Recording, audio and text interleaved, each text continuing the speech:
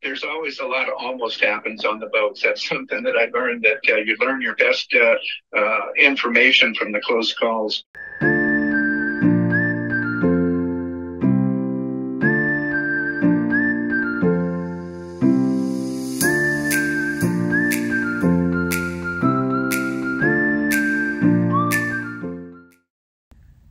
Welcome back to Everyone Has a Story, true tales from everyday life.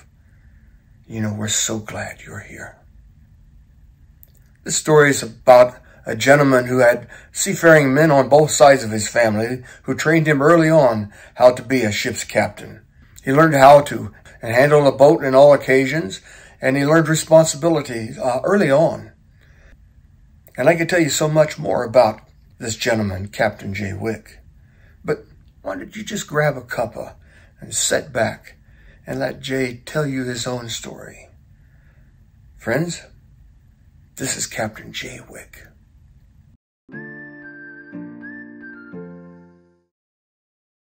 Yeah, my grandfather was a deckhand on log towing boats, and my dad was one of the youngest captains on the Columbia River. My uncle, my dad's brother, was also a captain on towboats, both here and in Alaska, and then became a Columbia River ship pilot. My brother was also a captain. My mom's brother was a captain, and then later on became the fireboat captain for the city of Portland. And he would fill in still on towboats, but that was his background and stuff. And in fact, one of the things that I have discovered, or at least from the stories that I get from other parts of my family going up, my cousins refer to the last steamboat towboat race that was run on the Columbia River happened in 1952 when they were filming a movie with James Stewart called Bend in the River. And my dad's brother was the captain on the Portland, and my mom's brother was the captain on the Henderson, the two steamboats, the paddle wheel boats that ran that race. When I officially went to work, the first day it was on a towboat. I was 18 years old, and it was the day after my 18th birthday. And that's what I grew up around, was towboats and small tugboats. It wasn't until years later I went to passenger boats, and then I worked a government boat and some research boats. And so I've been on various different boats. It was actually on the Willamette River, and it was my first official day's pay. It was a very small towboat that we were positioning the center span for the Fremont Bridge to be moved into place and lifted up. And so we moved that boat into position that the next day they were going to raise it up. And it became, at the time, as I understand, the heaviest and longest single vertical lift of that's been accomplished. So I felt kind of, it was a good break-in to get a chance to start the industry with something that was historic. Mostly lost and mad at my brother. My brother was actually the captain on the boat, and I think that he expected me to just be able to look at him and know every thought that he had. And so when I wasn't in every position he wanted, he let me know, and I felt like for some reason I just was a step behind on everything. It was a big learning curve and a switch from all the days that I'd spent on the boats prior to that, because prior to that, my dad had kept me in the wheelhouse. So I knew everything that he was doing and nothing that the deckhands were doing. And that became apparent when I went out there.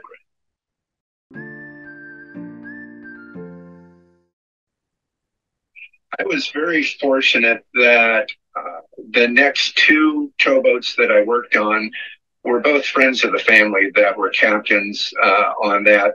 And they taught me a lot. And my dad was my greatest teacher for boats from day one. He had a style and a way about him that allowed me to actually grasp what the meaning and what we were doing. But I was fortunate that the two gentlemen, Jim Morrell and Pete Deckhand, they took a lot of time and really taught me the right way and the right way to be a deckhand and to be in the industry. And it was just a continuation of learning that I got from an early age, where my dad had spent his time trying to teach me about safety and basic operation and the importance of, when you go on a boat and you're working for somebody, well, there's a gentleman out there someplace that owns that boat and he's providing you with a service and a way to make an income and move ahead.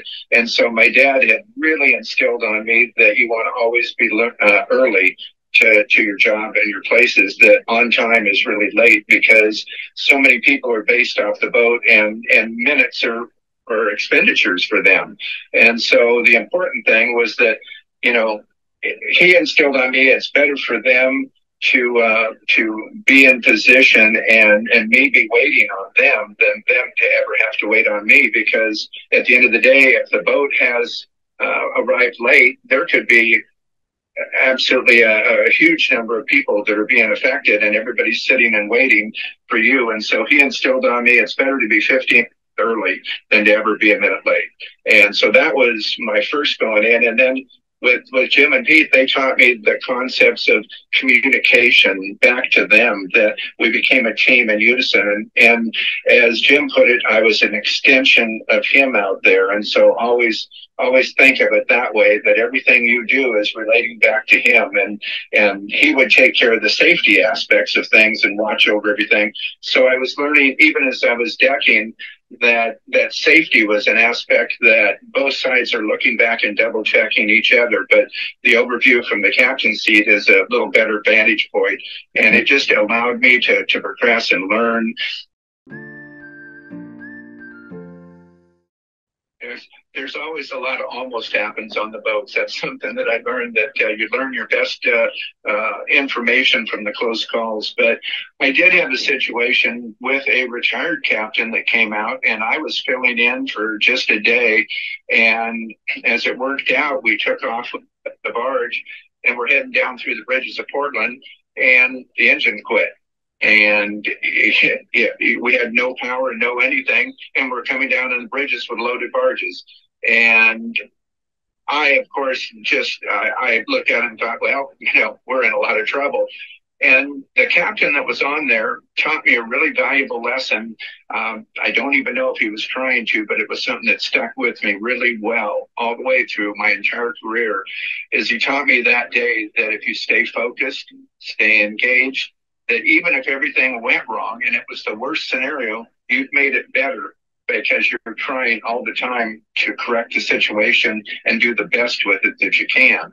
And so instead of hitting a dock or something, maybe you caught a line and, maybe it was one piling or a line that you put under strain rather than the whole tow, because you didn't quit. You stayed with it to the very last inch. And that was important. And in this case, he had me actually go out and loosen the BB winches, one and then the other, and tighten them, and steered the boat by what he was having me do by creating a different angle to the rudder on the boat, on the positioning of the boat.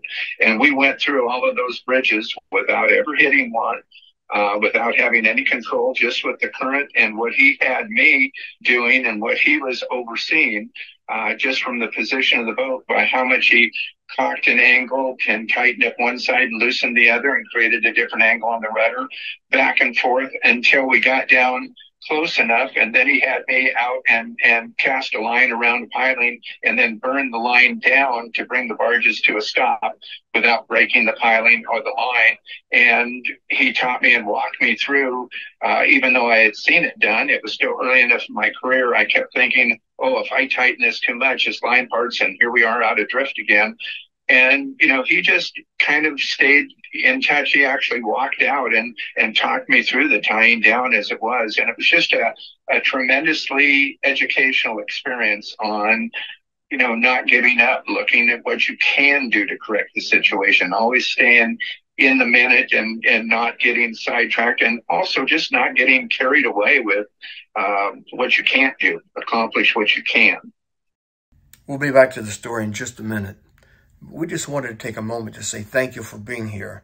And if you haven't subscribed yet, we'd appreciate you subscribing and to give us a thumbs up and ring that notification bell so you'll know when that next great story is going to come out on Everyone Has a Story, True Tales from Everyday Life. Back to the story.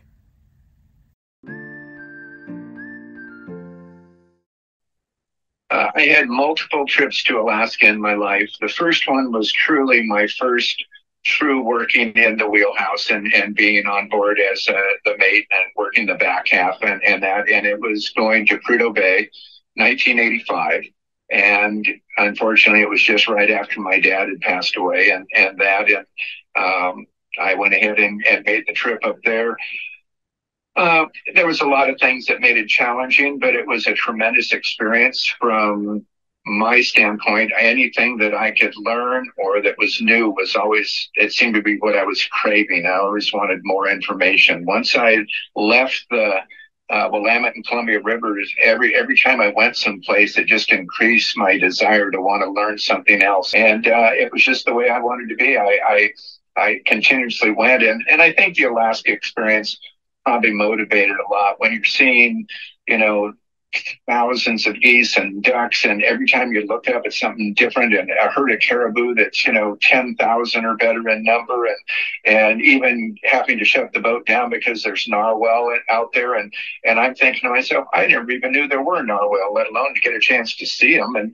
And then I figured out that this is a very unique experience, and everything about what I did helped me to grow and want to experience more and want more knowledge. As a master, you're always in command, and you never give up the command of the vessel, unless you're signed off on the log and you leave. As a master of a vessel, and I was reminded of this very, very much in my face on a situation I wasn't expecting. But as the master, you are the ultimate insurer, and so you are criminally and civilly responsible for the vessel, and you're accountable for all your actions and that happen. And how that came to being is I was working and loaned to another company as my boat was in dry dock and being worked on. And the boat was being leased from an owner, and he wanted the boat back. And it ended up in a court case in Anchorage, Alaska. And so I had asked the owner if I could come up and witness this. So they got me a train ticket, and I went from Seward to Anchorage and witnessed this court case on the ownership of the vessel. And the discussion came up at the time that the owner felt that we were operating the vessel with the turbocharger outside of safe limits and that it needed repair. And so we were damaging the vessel. And the attorneys and the owner and the leasee were all arguing, and I was sitting back, and all of a sudden the judge just stopped the whole proceedings and said, "Is the master of the vessel currently here?" And of course, everybody looked at me, and I stood up, and the judge asked me to please step forward. And she said, "At this point in time, would you take the boat out? What is your opinion?" And reminded me that I would be criminally and civilly responsible for something if somebody was injured or the vessel was lost. And I said, considering the information I have at hand now, I would suggest that we bring in a third party, an engineer, to do an evaluation. And then by what he says, we determine if the turbo is good or not and go from there. And the judge looked around at everybody and said, "That's why the only person that matters here is the master of the vessel, because they're the ones that are accountable for it." And she decided that that's what we should do, is bring in an engineer, evaluate, and go forward from there. And it really put it into perspective to me as sitting back completely out of the situation. I thought I all of a sudden became, involved in the final determination. We had a vessel, it was the Queen of the West. And when I got on the boat, the office side of things, vice president, that they had changed the steering on the vessel. And as we were going down the river that night, the vessel stuck hard over. And so we went out of the channel and ran aground. And with that, the gangway even came back through the front window. And, I get woke up to all of this stuff currently happening. And I thought, okay, first thing I need to do is an evaluation, safety of everybody involved. So I had people checking to see if there was any structural damage, any underwater damage, anything that, put anybody in a danger situation. We determined that there was no overall damage except for that front showroom. And then my next thing is I notified the Coast Guard. And the Coast Guard told me that I had to wait there. They would have an officer down to investigate and inspect the vessel. And I knew we were sitting in the channel and not in a good situation. And with the weather and that, it wasn't a comfortable situation. And so I told the Coast Guard that I would meet them at the next port of call and that, we would transit down. In the meantime, they said to stand by, that the captain at the port would contact me. And I saw and knew there was a tugboat coming down with the captain I had worked with, and contacted him and asked if he would just ride along next to us, because when you have a malfunction, you never know when it's going to repeat. It's there, and you can't assume it's corrected just because you get it back in place. And so he agreed to run off our starboard side the rest of the way to the port of call, running light boat down for a job he was doing. So I knew I had mitigated the situation to tell the Coast Guard, which is something the Coast Guard will advise you of things, but if they ever take control of things, it just never ends. All of a sudden, you're just running and not doing what you're comfortable with, and you are the on-site leader. You're the one that knows all of the information, and so you need to stay in command of your vessel. And so when the captain of the port called back and said that I needed to stay there, I said, well, when you guys arrive, then you can sign the logbook that you accept full responsibility for the vessel financially and everything. And they said, well, we can't do that.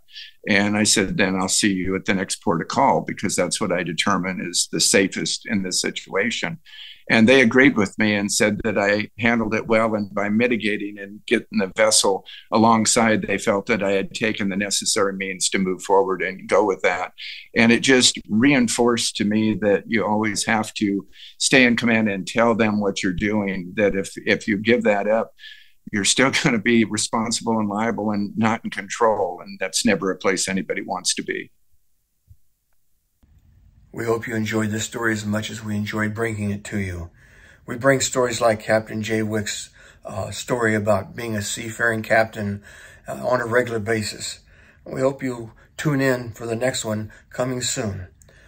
Until then, we'd appreciate that you would give us a thumbs up and hit the notification bell. And if you haven't yet done it, subscribe so we can keep you apprised of what's going on. And everyone has a story. True tales from everyday life. Thanks. We'll see you next time.